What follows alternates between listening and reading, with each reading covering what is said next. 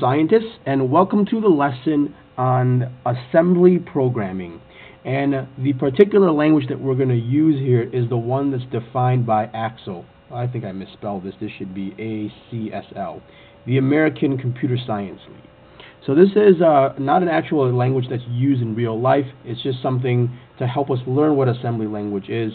Gives us kind of a simpler version to work with without having to worry about too many details. Okay? So first thing that I want to talk about is the process that goes from source code, source code to executable. So there's actually a lot of things going on here when you compile and try to run a source code. So let me kind of sketch this out, and then we'll talk about it. Okay. So first is a file. I'm just going to call this main.cpp, and I'm using C and C++ as my example here, although we could actually use a number of languages. Okay.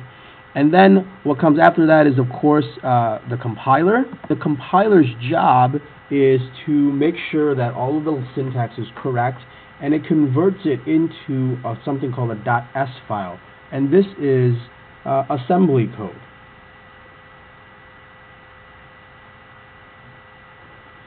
There's actually one more step in here. There's something called the preprocessor, but I'm not going to get into that too much right now. Okay?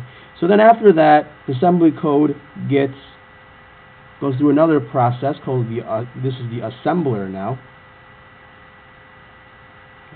And the assembler produces a binary file. So this will be like main.o, and this is a binary file. Okay, so this is all ones and zeros, and then after that, it gets linked.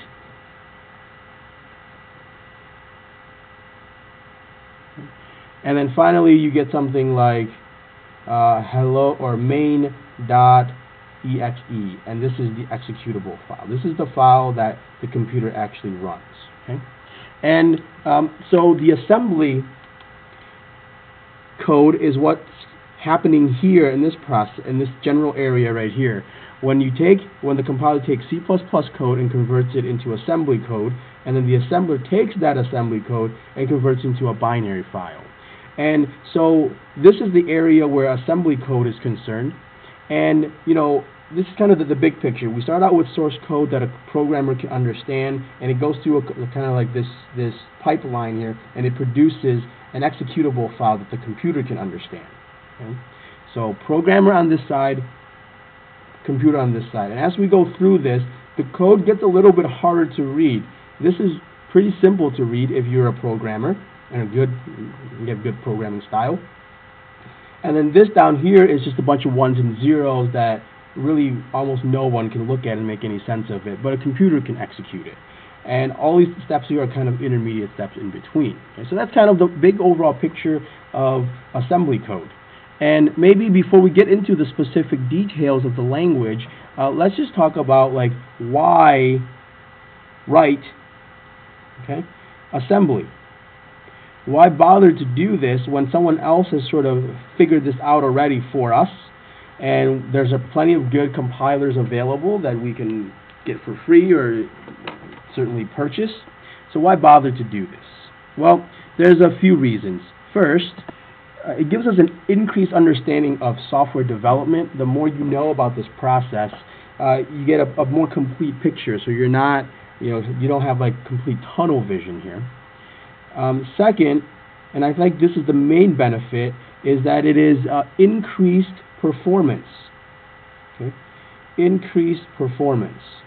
In other words, if you can write code in assembly, you can save memory. Save here, it means to reduce, okay, not to like store. To save memory and CPU time. Because when you use a compiler, you're sort of at the mercy of the compiler, that particular implementation, and there's a lot of overhead here. And a lot of cases, in a lot of scenarios, it's okay to accept the overhead. But if you really want to write like super efficient code using the minimal amount of memory, assembly is the way to go. And then one last benefit here, and this is kind of my personal thing, there is a kind of a beauty in the simplicity of the assembly language. Okay? So I'll get into this more in the next video, but the assembly language is basically just 3, sometimes 4 words per line, and that's it. That's about all that there is. You don't have to worry about any particular weird syntax. There's really, like, the simplicity here is, you know, mostly in the syntax of the language. It's pretty simple to understand. It takes a very long time to master, and it can be very challenging to write a larger size program. But if you're writing something simple and you need to be efficient, assembly is definitely the way to go.